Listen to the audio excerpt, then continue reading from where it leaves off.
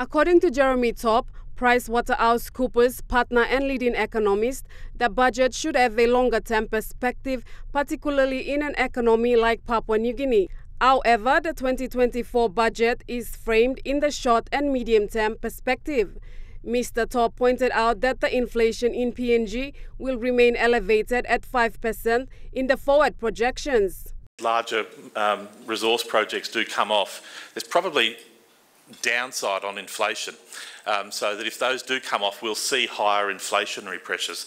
So this is one of the yin and the yang here of the good and the bad of large developments. Good for economic growth, probably good for tax, maybe not as good for inflation in the short. Top further highlighted the challenges the government will have in delivering the budget. The government is expecting to raise revenue at a faster rate and consistently.